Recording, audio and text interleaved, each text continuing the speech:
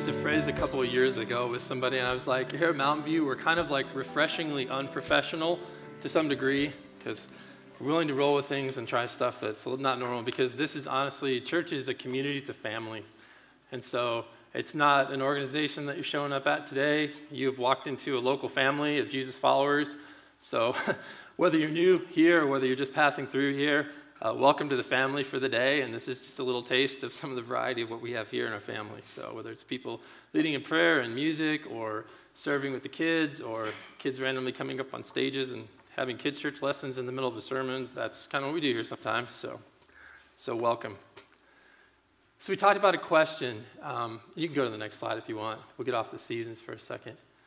We talked about a question. The first question last week that we delved into was with regard to those things I just mentioned with the kids. You know, Jesus said, there's a day coming when my followers, they're going to be persecuted and chased out of town and even killed or arrested.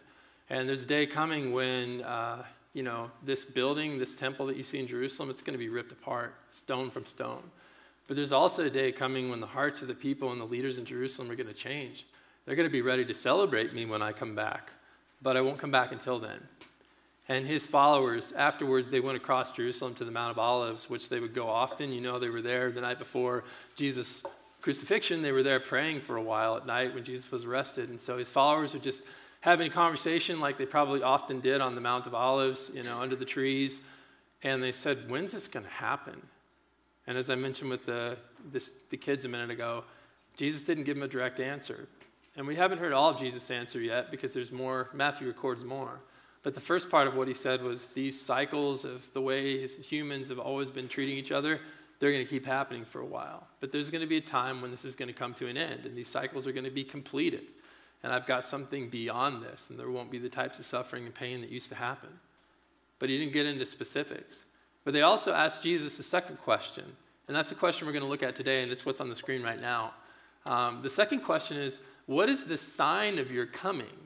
And I think they were saying of your coming again to the temple. When you're going to come back and the leaders and the people in Jerusalem, instead of eventually killing you in a couple days, they're actually going to celebrate you and recognize you for who you are.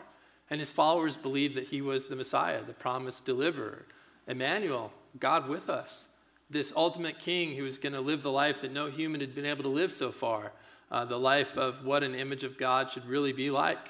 And who is even more than that, but God himself, God become human. And so they said, what's going to be the sign of that when people's hearts are going to change and you're going to come back again?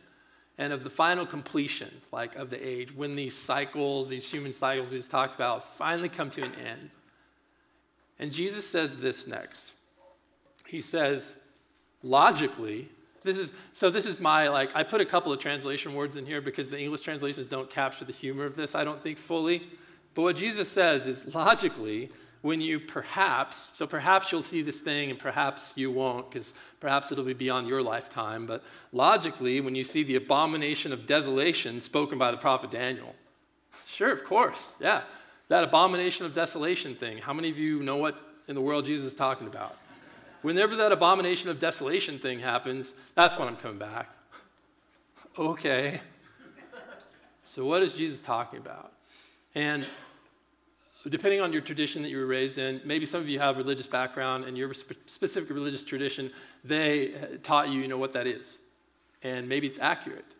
Maybe it's not. Maybe you're basing it on your personal study that you've done or what someone else has told you. And maybe you're looking at it going, I don't know.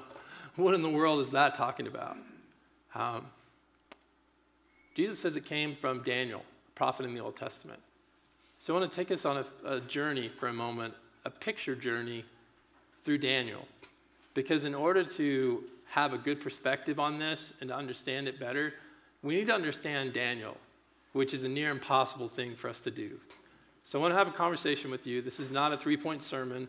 This is a conversation with pictures to look at. And it's a conversation that weirdly mostly is about Daniel's dreams that he has. The book of Daniel is a collection of some narrative stories about Daniel's life and then several crazy dreams that God gave him. Some of which God clarified by sending angelic messengers to interpret parts of it, and some which God just left completely open.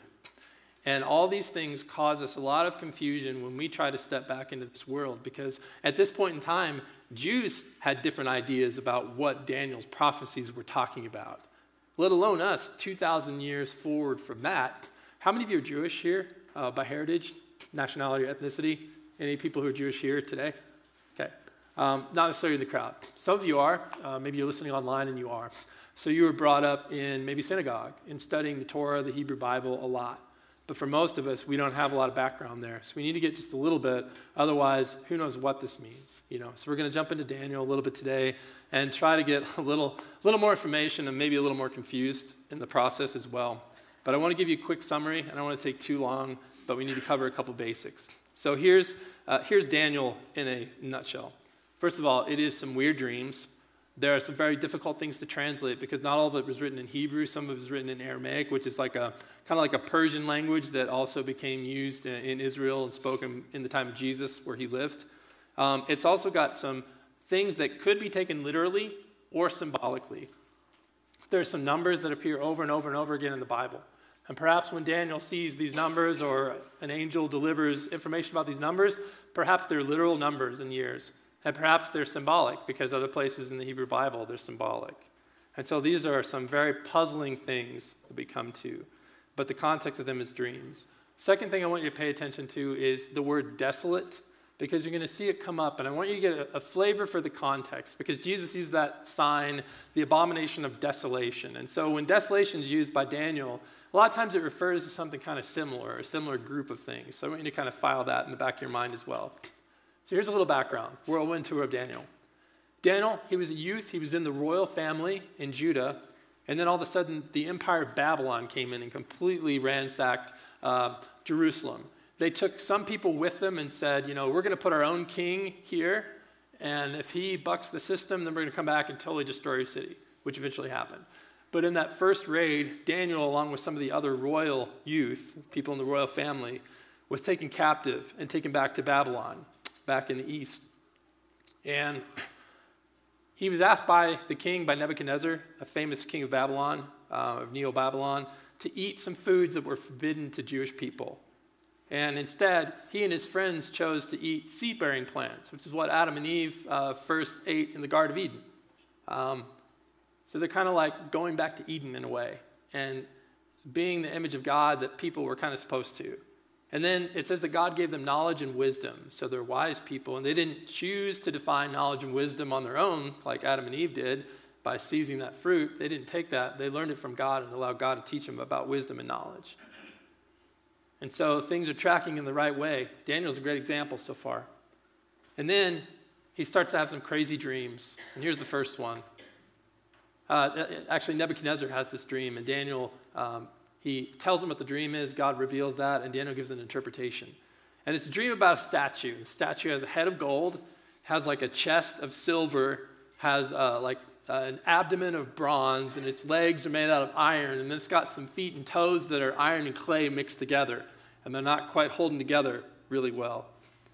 And those things, eventually, that statue is representative of kingdoms, different kingdoms that are going to come along. Of the head of gold ends up becoming symbolic of Babylon, kingdom of Babylon. And then the silver upper body of Persia, the Medo-Persian Empire. Then the bronze midsection of the Greeks. And then finally, the legs of iron of Rome. And how at the end of this dream, the God of heavens will set up a kingdom that will never be destroyed, that's eventually going to bring all those other kingdoms in the statue to an end.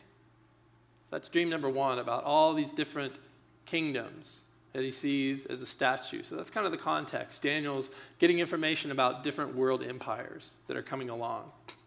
Then next, Daniel has a strange dream. I don't have a picture for this one. You can hold on this one for a moment.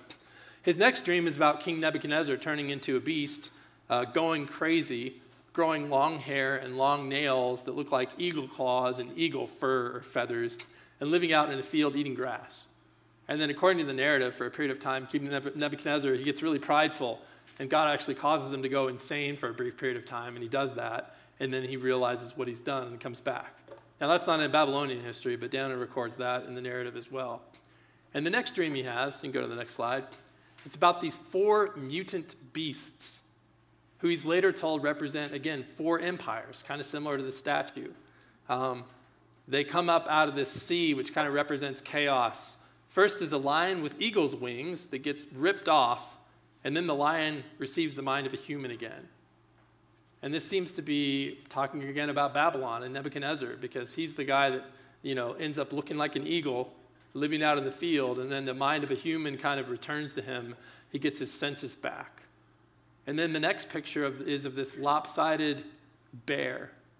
And after that, there's the leopard, which I gave the kids the coloring sheet of, that has bird wings and 4 heads. And then there's a monster, finally, with iron teeth and 10 horns. And Daniel is told these 10 horns represent kings. One of these horns has human eyes and has an arrogant mouth that starts boasting about things. And then he finally sees God arrive, and God shows up in his royal chariot. And they have a little council, and these beasts meet their end, ultimately. And then somebody who looks like a human steps up into that chariot right alongside God. It's got 2 thrones in the chariot, and he takes a seat on that other throne, and then he gets a kingdom that lasts forever. And so all of these interesting things, he becomes ruler forever. Some more vague dreams that seem to follow the same pattern of these different world empires. Then he has another dream. Go to the next slide here. We're going somewhere here. He has another dream about a ram. It's got a big horn and a smaller horn. And David is told after this dream, or Daniel is told after this dream, that ram is going to represent the Persian Empire. And then there's this one-horned goat that comes over and knocks the ram down and then tramples it. And Daniel's told later on that's going to represent the empire of Greece. And then that goat who defeats the ram, his horn cracks, and then 4 other little horns sprout up in their place. And you're like, this is just weird. This just keeps getting more and more odd. And it seems as though, looking at history, if that's representative of Greece, the big horn is perhaps Alexander the Great. The smaller horns, a lot of scholars believe, are the 4 different smaller empires that emerged out of Greece: the Egyptian Empire, the Syria and Mesopotamian Empire, the Turkish Empire, and the Greek Empire that divided off from that. And so this just, again, keeps getting more and more weird, right? But we need to figure out what this abomination of desolation could possibly be. That's the only reason we're going here. And I want to also let you know how confusing this is. Because a lot of people come to these passages that Jesus says, and they're like, this could not be more clear. This is exactly what Jesus means. How can you not see it? And the reason why you can't clearly see it is because where this imagery comes from is the strange mind of Daniel's dreams, okay? And it's a lot more difficult. So when you have people that differ on interpretations of these things, take it with a grain of salt. Because your opinions and your viewpoints might be accurate, but know that there's a lot of different interpretation, because there's a lot of confusing things that are based on Daniel's dreams that drive how you would even begin to interpret some of the things that Jesus says. And we'll kind of come out on the other side with, what we make of this and where Jesus goes with the conversation next week. But again, we're just getting a little background right now. In Daniel's dream, this goes on, and he says, from one of these 4 horns, so the offshoots of the Greek Empire, which was explained to him by a heavenly messenger, a little horn emerged, and it grew extensively in different directions toward the promised land. It grew up into the heavens, even up into the stars. So it seems like it's pretty arrogant, pretty boastful. It acted arrogantly, even against the prince of the heavenly army.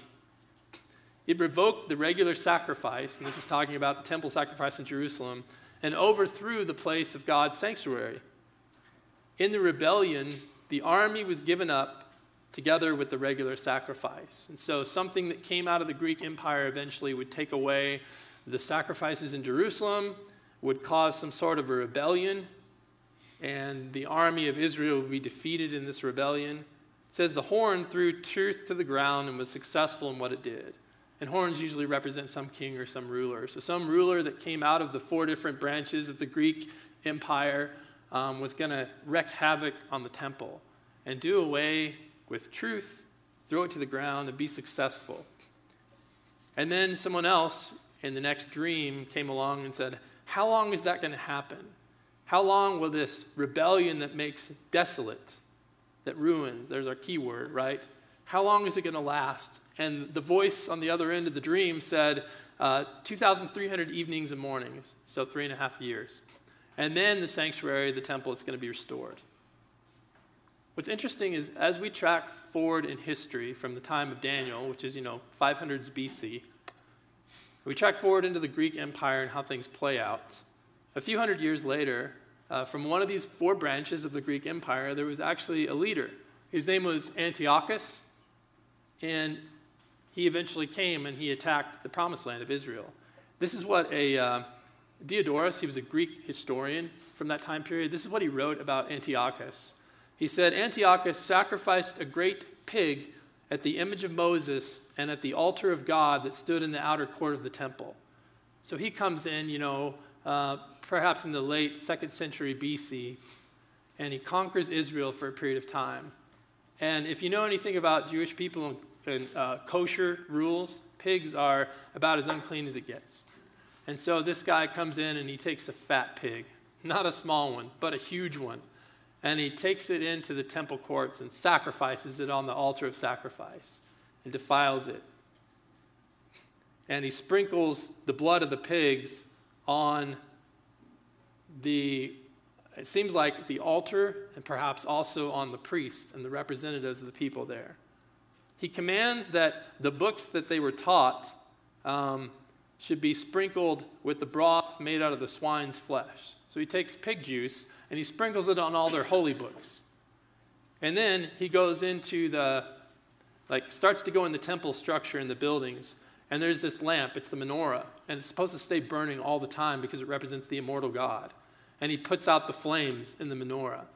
He's saying, I just took out the immortal God, basically, is what he's doing.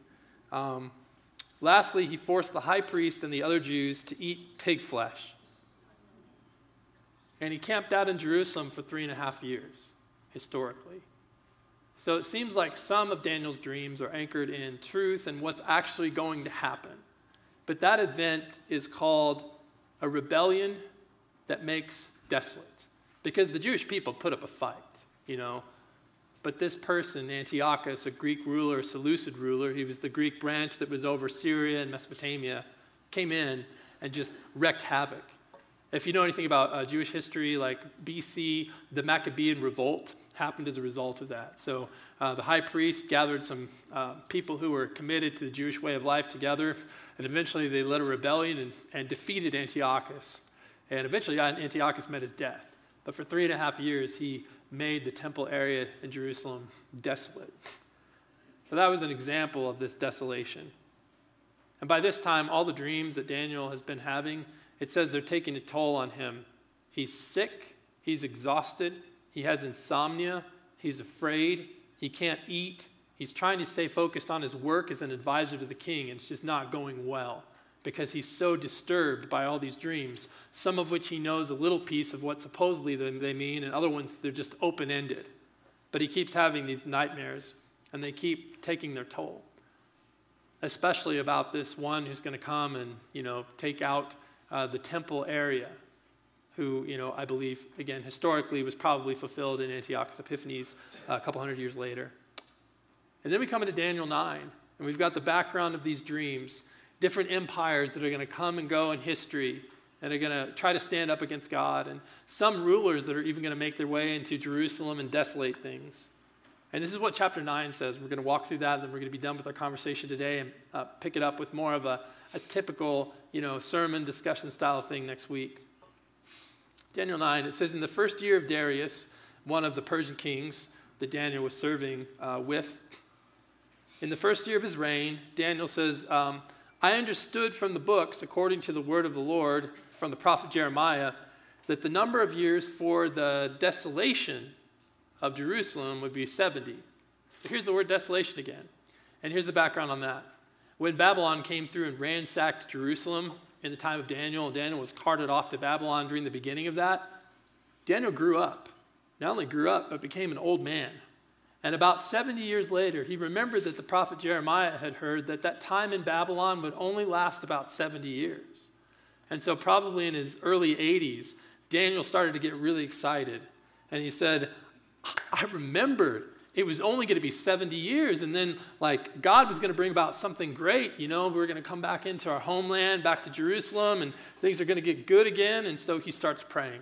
And he prays prayers of confession. God, we're so sorry we mistreated you. We realized the reason why we ended up here in the first place was because we ignored you for about 500 years and did what we wanted. And so, you know, we didn't follow you. And so you allowed us to get in this position. But you're going to have grace and you're going to restore us and bring us back. And Jerusalem's only going to be desolate for 70 years. And then something good's going to happen. And so desolation, it was connected with the temple being desecrated. It was connected with Jerusalem being besieged and overthrown by Babylon. So those are a couple of connections with desolation. It's the idea of being ruined, of being uninhabited, being laid to waste, being destroyed and broken apart. That's the idea. So he says, you know, I started seeking the Lord and praying to him. He says, may your face, as part of his prayer, shine on your desolate sanctuary for the Lord's sake, because they also ripped the temple apart before they deported them to Babylon finally. And so the temple was destroyed for the first time. They had to rebuild it again. Jesus, when he lives, it's at that second rebuilt temple structure in Jerusalem. And so now it's connected with the temple itself being destroyed and broken apart. There's 3 different little connections for the word desolate. It relates to the destruction of the temple and the destruction of Jerusalem and the just something utterly disgusting happening at the place where God's supposed to be worshipped. All those ideas are swirling in the mix. And he says, while I was praying and confessing my sin and putting my petitions before the Lord, Gabriel, the man, seems like some heavenly being that comes to give interpretation to these dreams. We might say an angel, reached me about the time of the evening offering, the time when they would be doing the evening sacrifice, because they weren't, because the temple was currently destroyed. He says, he gave me this explanation. He says, Daniel, I've come to give you some understanding. And as we walk into this, we think, oh, understanding. I feel like I have more questions than answers now than ever. He says, 70 weeks are decreed about your people and your holy city to bring your rebellion to an end, to put a stop to sin, to atone for sin, to bring in everlasting righteousness, to complete vision and prophecy, to anoint the most holy place.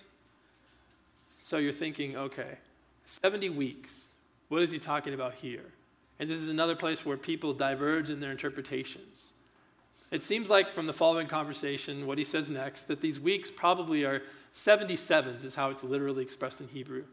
It seems like those 77s are 70 groups of 7 years, 490 years. It seems like from the next explanation that comes up to take place. So, Daniel, you thought things were going to get good now. Try waiting another 490 years. Then things might start to get good. I mean, think about that. It's Christmas Eve, and you're 10 years old, and you wake up on Christmas morning, and someone tells you, you can have your presents when you turn 89. So disappointing, right? So disappointing. He's saying there's going to be a longer period of time. And whether those years are literal or whether they're symbolic, because 7s were numbers that were repeated a lot, 70 was repeated a lot symbolically in the Bible. It's going to be a very long time till sin is stopped and atoned for, and God's right way of living is brought in, and some of these prophecies come to fulfillment. It's going to be a long time, Daniel. And he says, no one understand this from the issuing of the decree to restore and rebuild Jerusalem. So it's going to happen. Someone's going to decree that you can go back to Jerusalem and soon and start to rebuild it. So you are right in what you're praying for, and that 70 years is about up. But from that time, there's going to be another 7 weeks of years and another 62 weeks of years, 483 more years. And after that happens, the Messiah will be cut off. That's interesting. It tells them, almost 500 years later, if it's literal, the anointed one, the Messiah that you've been waiting for, it's going to be cut off. Cut off is it's a nice way of saying killed. And we'll have nothing. Then he says the people of the coming ruler, they're going to destroy the city and the temple. The people of the coming ruler. That's clear. How many rulers have we heard about? How many peoples have we heard about? We have a statue that's 4 different empires. Each of those empires has multiple rulers. And then the statue has 10 toes, which represent more rulers. We have different beasts that come out that represent empires, and each of those empires have multiple rulers, and the final beast has 10 horns on its head, and those represent foreseeably rulers of some sort. And so are those rulers in the past, are those rulers in the present, are those rulers in the future? We don't get a lot of detail out of it, and that's why it's confusing to understand some of these things. But he says the people of this coming ruler, whoever it is, they're going to destroy the city and the sanctuary, and its end will come with a flood. Until the end, there's going to be war. And then he says, there's that key word again, desolations are decreed. So if it's anything to do with what it's been related to previously, it has something to do that's not good with Jerusalem, not good with the temple, and not good with the worship system in the temple. There's going to be problems, right? So some sort of desolation, a people of some coming ruler are going to destroy the city and the sanctuary. But he says, after the anointed one is cut off. So it seems like maybe it's not Antiochus, who was still a couple hundred years before the time of Jesus, and only a couple hundred years into 483 years, So maybe this is someone in the future. And maybe this somehow relates to the conversation Jesus has been having about the stones of the temple being ripped apart one by one. Jesus is saying the temple, from his point in time to his followers, he's connecting it somehow back with this chapter, when there's going to be another ruler who's going to destroy the city and the sanctuary again. We talked about patterns and cycles. And even what happens to the worship center in Jerusalem, it seems like it's going to become a cycle. The time that it was destroyed by Babylon was only the first. And it's going to happen again. And maybe it's going to happen again and again. We don't know.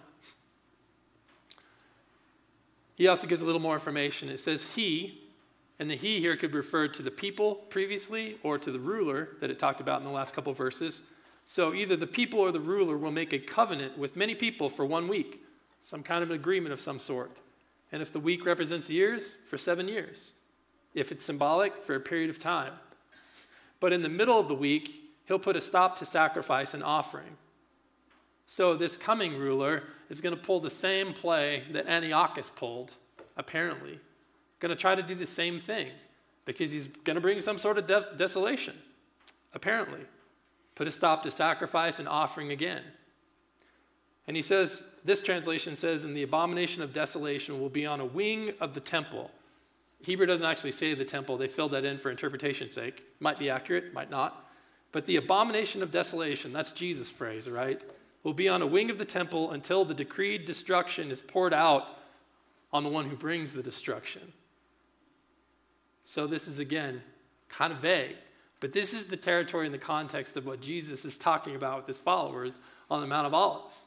And I'm sure their minds are a little bit blown when Jesus refers to this as well, because there's so much room, even for Jews at the time, for understanding and interpretation. But it seems to have something to do with Jerusalem and the temple being laid waste. If you read that last phrase, the abomination of desolation will be on a wing of the temple until the decreed destruction is poured out on the desolator. That's our English translation. If you were to take a more literal translation of the Hebrew, here's what you would end up with.